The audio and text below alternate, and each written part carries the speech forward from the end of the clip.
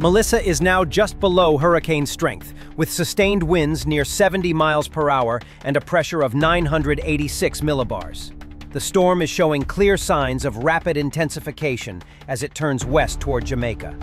The Caribbean waters beneath Melissa are record hot, and the storm's cloud tops are now reaching negative 130 degrees Fahrenheit, a sign that its core is sealing off and gaining explosive power.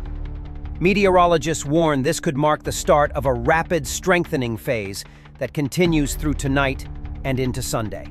Jamaica is now under a hurricane warning. Forecast models overwhelmingly show Melissa striking the island early next week as a Category 4 or possibly Category 5 hurricane. Winds could exceed 155 miles per hour, and rainfall totals could top 30 inches, bringing catastrophic flooding, landslides, and storm surge along the southern coast. Haiti and the Dominican Republic are already seeing major flooding from Melissa's outer bands.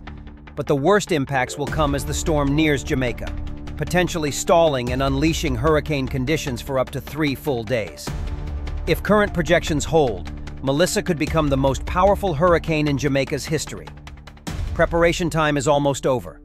Take official warnings seriously and move to safe ground while travel is still possible.